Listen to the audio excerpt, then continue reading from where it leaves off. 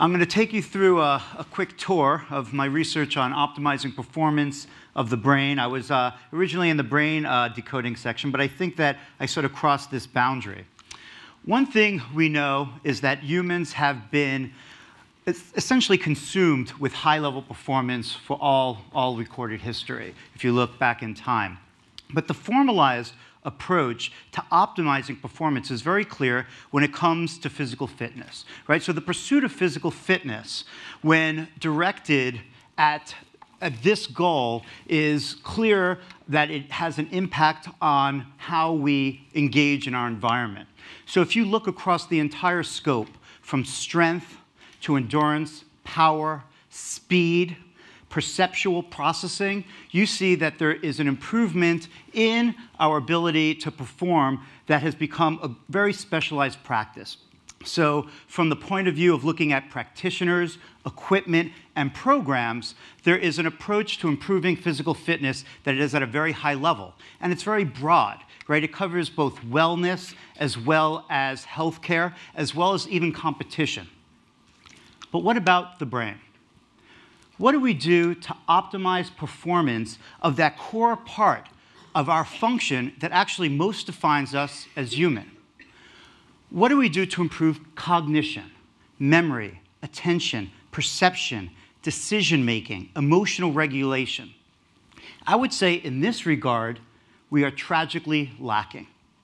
Traditional education has focused on transferring information content, but not either assessing or optimizing performance of these fundamental underlying information processing systems. And when we think about this from the perspective of the clinical population, of people that actually have deficits in their cognition, we see a lot of these same problems. As a matter of fact, what we really see is a very siloed approach to how we try to improve cognitive abilities of those that are suffering. And I want to be clear that I do not have an inherent problem with the molecular approach to improving how our brain functions. But I do think that there are many problems here. And after 50 years of research on trying to come up with a molecular agent to improve cognition, we don't have one single high-level success story. There are several reasons for that. The first is that there's very poor targeting. So although these agents act on neurotransmitter systems, they do not target the underlying computational unit of the brain, which is the neural network. Therefore, we have to increase doses to very high levels in order to get effects, and these occur along with side effects. First problem. Second problem is that it's entirely non-personalized. We already heard a bit about this today. Our entire system of prescribing, of building up the evidence to give someone a medicine, is really built on population data, not taking into account the heterogeneity or individual differences that exist there. The other problem is that our prescriptive approach is generally unimodal. So there are some doctors that have a more progressive view of how to treat patients, but for a large part what we see is that a single pill is used, as if we have a holy grail, a way of changing something as complex as the human brain in order to lead to meaningful and sustainable effects, and we just do not have that. The last problem is that this is an entirely open-loop system. So let me describe first what a closed-loop system is. A closed-loop system is when you intervene in some way and you record the impact of that with as low latency as possible. And then based on that information, you modify your intervention and apply it again. And you create this closed loop. We know that this is the most powerful way to change anything, whether it be a physical or biological system. But our current approach is really the opposite of that. You take a pill home with all of these problems, and you subjectively evaluate your own effects and side effects, and then come back to the doctor months later where a non-empirically based decision is reached to go up or down on the dose. Very sloppy open loop cycle, not a powerful way to change anything, especially something as complicated as our brain. I would say that this is just not good enough. Now, I don't really feel that harshly about drugs. I really mostly thought that was a very cool effect and sort of fun to drop that anvil. But I do think that while our colleagues figure out a molecular approach to cure things like Alzheimer's disease, we need to have at least a parallel approach to correct for these deficits in our current therapeutic system. And so we need to come up with something that is targeted, personalized, multimodal, and closed loop. And that's what I'm going to talk to you about today. I'm going to talk to you about what we're doing in our lab at University of California, San Francisco to create this system. So there's really a three-step approach, and I'm going to just take you through it pretty quickly and then give you an example from our work. The first is to identify what that target is. If you don't know the target, you cannot be precise at changing the system. Then you have to build an engine to change it, having all of those deficits corrected, and then we need to find a way to enhance the effects to even a higher level. The target. So this is our target. It doesn't have to be. This is one that we think is particularly effective. And what we try to improve in our lab is what we call cognitive control. And what cognitive control is, it's a triad of abilities, our mental abilities, that allow us to interact with our very complex environment based on our goals. So these we classify as attention, the ability to direct your limited cognitive resources to things that are relevant and sustain it, working memory, holding that information in mind when it is no longer present in the environment, and goal management, what you do when you have more than one task. How do you either multitask or switch between them? And so the reason we focus on these is because we think of these as sort of the base of the pyramid upon which all higher cognitive functions, as well as our real-life interactions, our careers, our relationships, schooling, education, even safety relies on. We also know that if you have something wrong with your brain, pretty much any neurological or psychiatric disease that affects cognition, you're going to find an impairment in these abilities. So it's a good target because if we can impact it, we expect to have broad impact. How do we study this? So in my lab, we use a multi-methodological approach to understanding cognitive control, consisting of functional MRI, EEG, and transcranial magnetic stimulation. And with this approach, we try to understand how neural networks in the brain underlie these abilities and how they're fragile in some condition. In our case, we have a big focus on aging, and we know that all of these skills, all these abilities decline as we get older. So we have our target. The other advantage of this approach is that we start building functional biomarkers using these recording techniques so that when we come up with an intervention, we can follow it over time and see if we're having the impact that we're looking for. So that's what our target is. How do you build an engine that has these aspects of it? Well, how you go about it is first you need a fuel. So the fuel of our engine is neuroplasticity, the fact that our brain can modify itself at every level, from structure to function to its chemistry, in response to an interaction with the environment. So neuroplasticity is not our engine, it's the fuel. If it didn't exist, we would not be tackling it in this way. Right? So we're not creating neuroplasticity, we're harnessing it. The other aspect is what's the mechanics of our engine. So in our case, we use these two elements, adaptivity and feedback. Adaptivity is when you're interacting, and I'll describe a little bit more on the next slide of how we go about this. When you're interacting with something to change your brain, it is scaling its difficulty proportional to your ability. So it's constantly pushing you. It's also giving you feedback so that you know how you're performing, either well or poorly. And the last part is how do we deliver this engine? And we do that through video games. Video games are immersive, engaging, enjoyable, interactive way of changing behavior. We already know that from many aspects. We think that it could be a positive source of impact, and so it's our main delivery tool. So let me put this together a bit. Something happens in your brain while you're playing a video game, and it's represented as a behavior. The video game records that information in real time and then modifies itself, it adapts itself, as well as gives feedback on how you're performing, and that goes back to your brain and creates this closed loop. And so this is really the core of what we're doing, a closed loop approach with adaptivity and feedback as the mechanics that are delivered through a video game. Let's talk about the last part. How do we then enhance the effects? So we look at video games not as a magic trick. The reason why we think it has an impact on cognition is because it activates networks, and by using adaptivity and feedback, we can apply pressure and change that system. But if we had neural data, not just your performance data, we could add on two other elements, neuromodulation and neural feedback.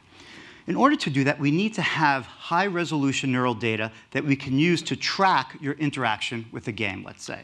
In order to do that, we've developed a new technology in my lab, along with collaborators at UCSD. We call it the glass brain. You're looking at it here. And what it is, it's a combination of MRI, structural MRI, and EEG. And this is high-density, 64-channel mobile wireless EEG. And you're looking at different frequency ranges and different colors. And literally within real time, with very slight delays of 200 milliseconds, we're doing source localization, where these signals are coming from, artifact correction, and an approach called multivariate range or causality, which lets us have computational models of how brain areas are communicating with each other. We bring all that data inside the Unity game engine, which is where we do a lot of our game development, and we have this really beautiful way of just navigating a brain functioning in real time. Once we have this data, we can then use it to guide the system of change, the mechanics of adaptivity and feedback. So let me put this all together for you. So 2015, you have a problem with your attention. You're going to likely get one of these, which is going to have this blunt effect on your brain and all the accompanying side effects.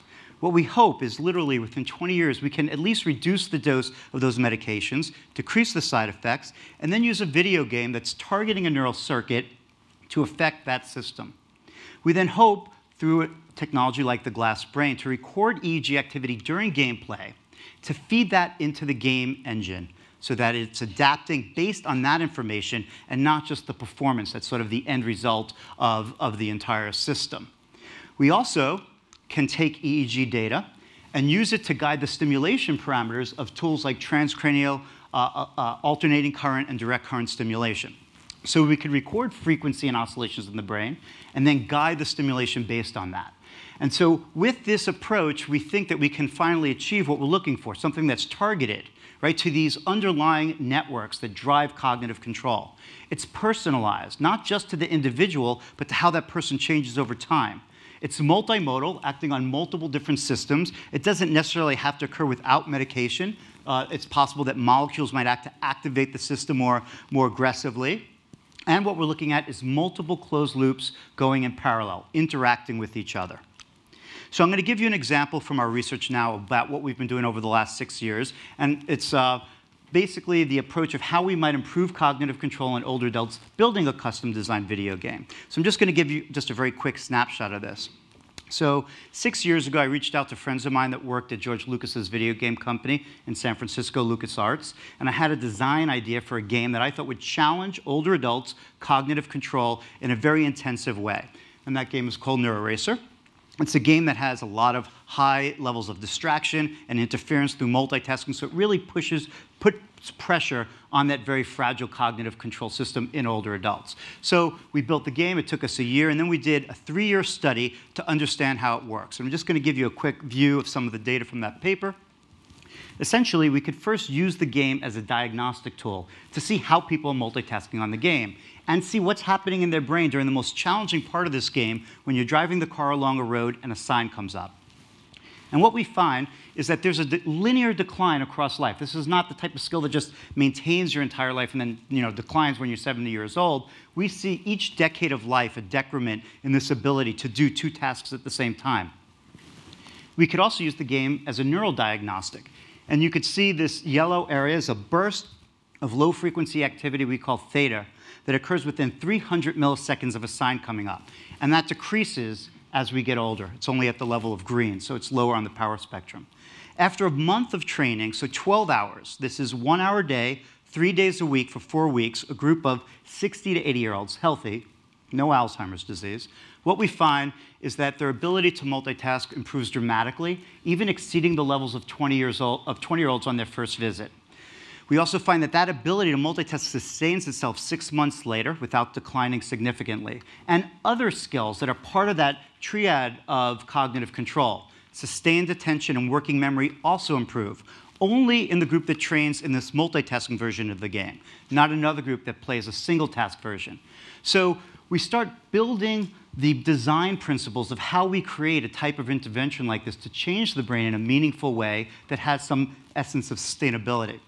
And we are fortunate that this was published at the end of 2013 in Nature, and they were very kind to us to put such a pun on their title of Game Changer. And I really bring this up to make the point that although we're very proud of this game, I don't really think that the game itself is a game changer. And I think that time will tell if there is a game changer here. But if there is, I hope that what we're looking at is a blueprint for how we can work with high-level professionals from an industry that knows how to build engaging and immersive interactive media, targeting known deficits in a population, and then do a carefully controlled studies with placebos and neural measures as outcomes to see what the impact is. And this is going to be absolutely required if we take this field to the next level. What we're doing in our lab now is these two studies. We have the video game. We showed its impact on older adults. Can we take EEG data in real time and use that to guide the game mechanics? Can we take EEG data and use that to guide alternating current stimulation to boost these effects to the next level? So these experiments have both begun already.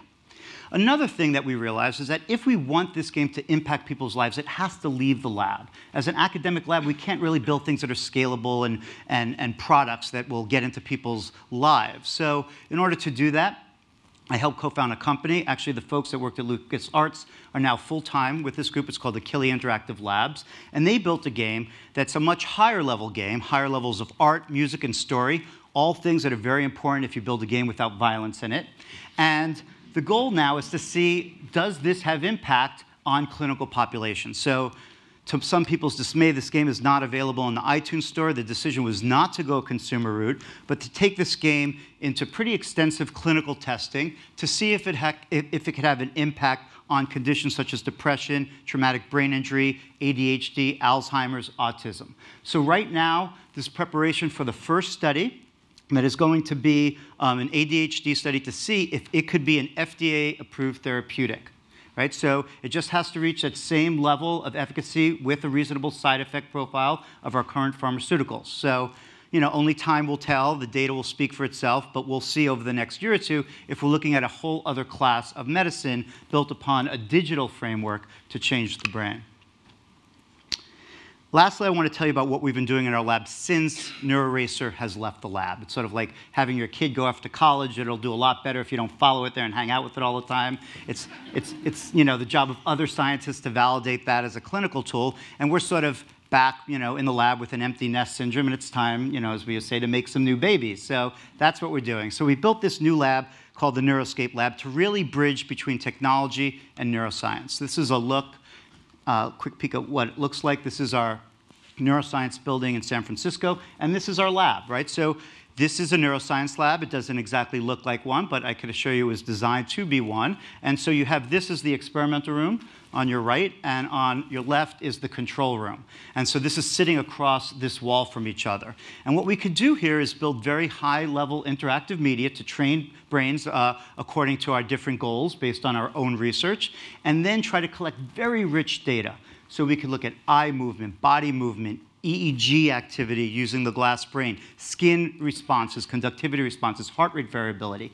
Take all that data and time lock it to events in the game so that we can start breaking down how a game like this can change the brain and cognition and behavior at a very high level.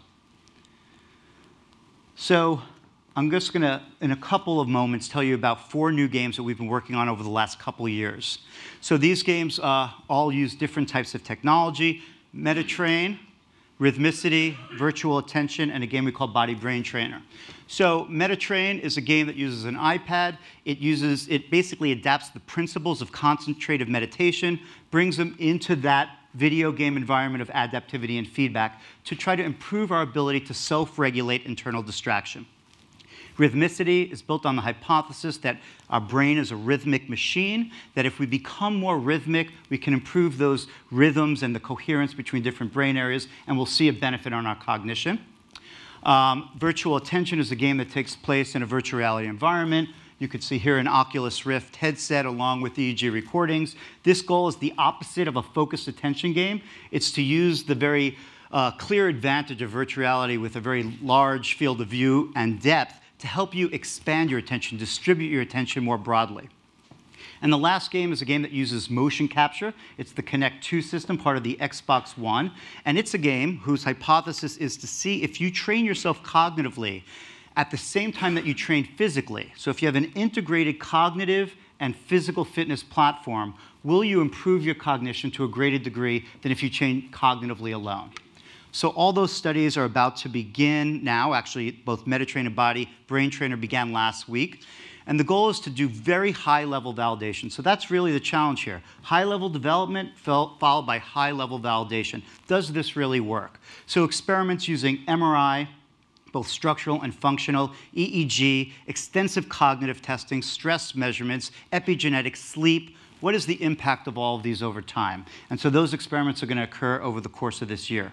But the biggest win will not happen this year, right? Because these things, we believe, will have a bigger effect when they work together, something that I call neuro-CrossFit training, right? That if you put these together, there will be a synergistic effect. And again, trying to avoid the very siloed unimodal approach that we've seen us use in the past, we want to avoid that. So that's what will happen eventually. Now, it's going to take a while until we study all of these games in isolation. So in the meanwhile, I plan on playing all of these games over the course of this year. And we have no idea what will happen, of course, but I have very high expectations. So maybe when I return, Neuroman will appear.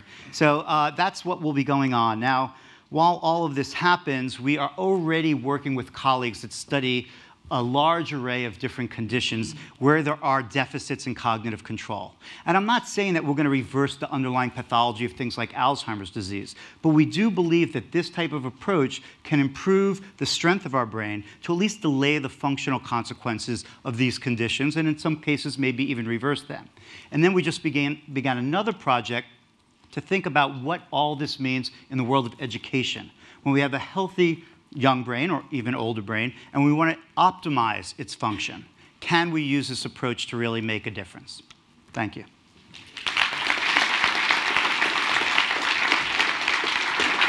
Thank you, Adam. Now also known as Neuroman. Tell me, when can I start playing your games?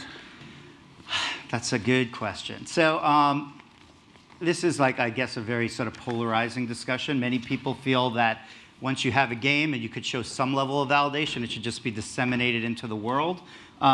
We, at least for our first game, NeuroRacer, have decided to not go that route, but to, as I described, go a full clinical FDA validation pathway. It's never really been done at that level. So for now, that game is not really playable, but this process is pretty fast. Unlike the normal drug discovery process, which could be a decade and $500 million, we're looking at just a couple of years. So hopefully, in the next couple of years, you'll be seeing these games starting to appear.